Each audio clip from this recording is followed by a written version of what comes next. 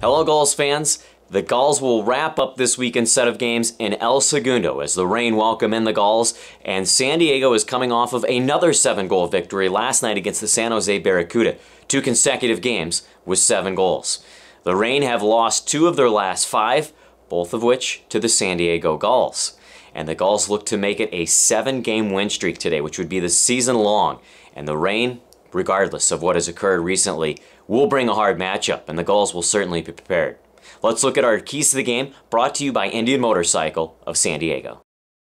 We won't have a meeting in the morning. We'll just get together, get on the bus, and head up towards LA and take care of business versus Ontario. It's a big game for us. We understand, you know, the standings are a little odd this year. You know, there's a lot of teams that haven't played as many games as us, but we know we got to keep our winning percentage up. So we've had some success against Ontario, and we want that to continue. And our road record's starting to trend in the right direction.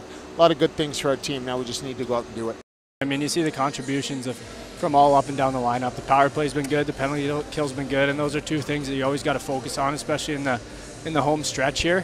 So it's good to see everybody get in on the action a little bit.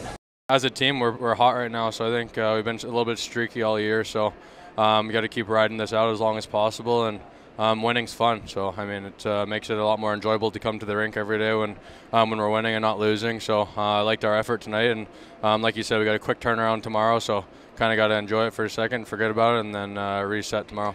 It's the Gulls and Reign, and not only will the Gulls look to make it 7 straight, but they're looking to stay perfect against the Reign.